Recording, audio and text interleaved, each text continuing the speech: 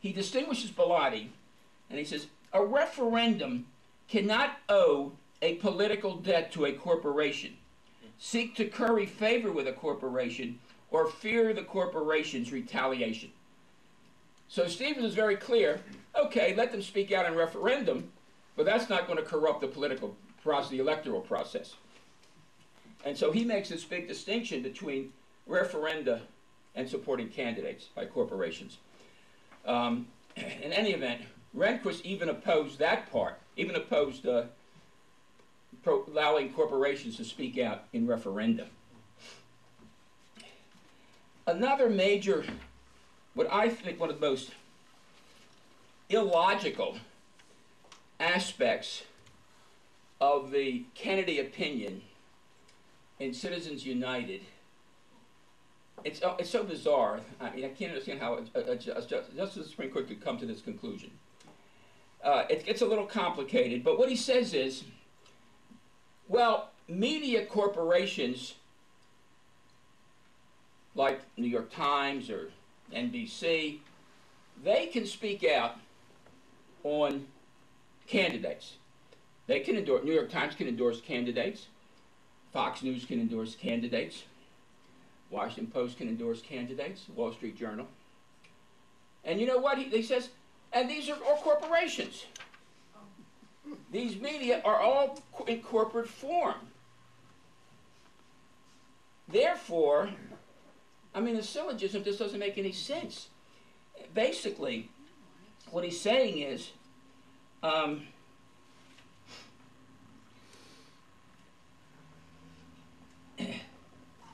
so long as it's sort of the following syllogism. The First Amendment protects freedom of the press, and we all agree to that. In the First Amendment, Congress shall make no laws abridging the freedom of the press. So he makes that point. Then he says, much of the press is now operated by corporations. Okay? Therefore, and this is his illogical jump, the Constitution protects the speech of corporations. I mean, it stretches the limits of logic. I mean, it just makes no sense. I mean, there used to be, the philosophers used to talk about what was the illogical thing. Finland has lots of storks, and Finland has a high birth rate. Therefore, storks must bring babies. That was the syllogism that would be knocked down by the philosophers. It seems to me this is the same thing that Kennedy is saying in Citizens United. Since media corporations have First Amendment rights, which they do, and they're corporations, all corporations have that. And it's like throwing out the baby with the bathwater. Either we're going to throw out the rights of media corporations to restrict business corporations, or we're going to let the tail wag the dog. The tail being media corporations, going to wag the dog of for-profit corporations in general. So I find that one of the most illogical and unsettling aspects of Citizens United. And yet 5 members of the United States Supreme Court come to that conclusion. The next thing is the court dealing with what are called independent expenditures. Now, this is something of a problem because it was a distinction that was made way back in Buckley versus Vallejo. Never made sense then, it still doesn't make any sense. The notion is, and in Buckley versus Vallejo, what the Supreme Court ruled was Congress can forbid corporations from giving money to candidates for office because it has the possibility of corruption. It looks like you're buying the candidate or the appearance of corruption. But then the court says independent expenditures are different. An independent expenditure is basically George Soros can go out and spend $2 million to support Barack Obama if he wants to. And he doesn't coordinate with anybody. He can buy his own ads in the newspaper. He can put out whatever he wants, buy radio time and make speeches. He can do that. It's an independent expenditure, and it's his money. And the Supreme Court back in Buckley versus Vallejo decided, without any real justification, that independent expenditures are not corrupting. that you can't corrupt a candidate with independent expenditures. As if a candidate is not grateful if some billionaire goes and spends his money to get him elected to office. They just think, nobody, why should that be corrupting? How's that corrupt anybody? So anyway, the court then has now in Citizens United taken that notion full steam.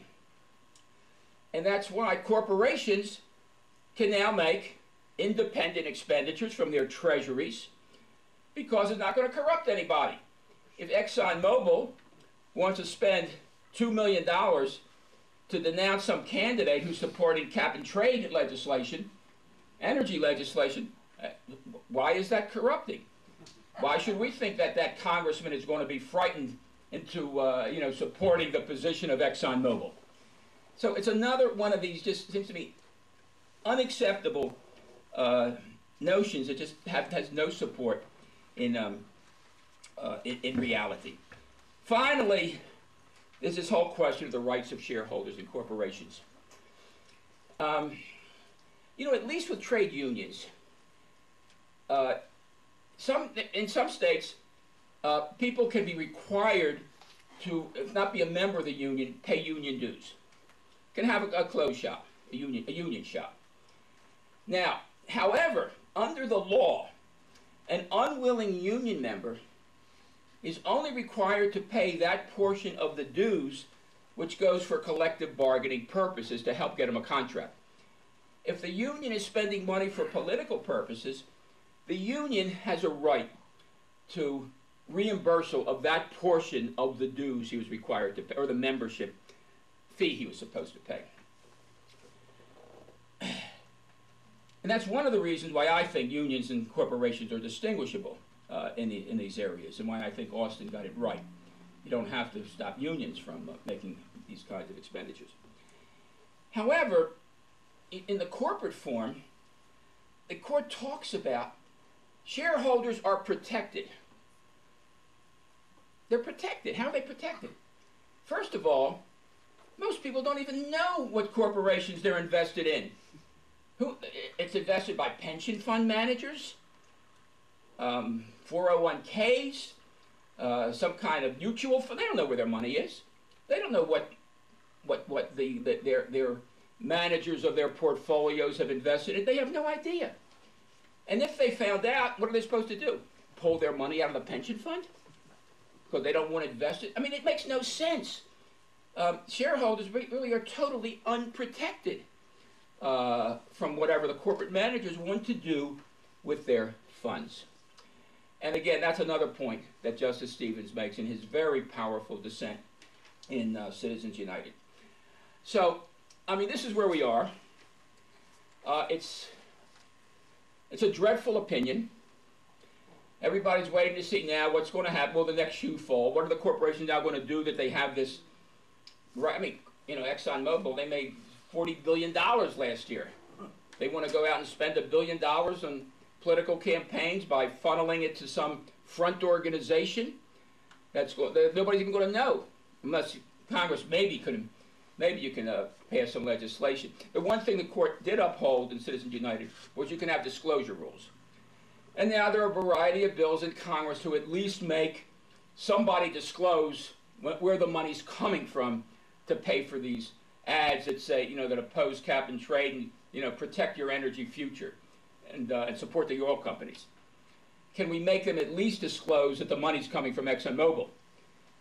Some people say, well, make the president of ExxonMobil, if he's the major contributor, make the president of the corporation go on television and say, I'm so-and-so president of ExxonMobil, and we've paid for this ad, and we approve this message. Maybe you can, maybe some kind of restrictions can be done, but it won't be easy to get these kinds of restraints. There are now dozens of bills now floating around Congress to try to put some kind of restraints on what the corporate community can now do with this new freedom that they have to go out and try to totally corrupt and take over the political process.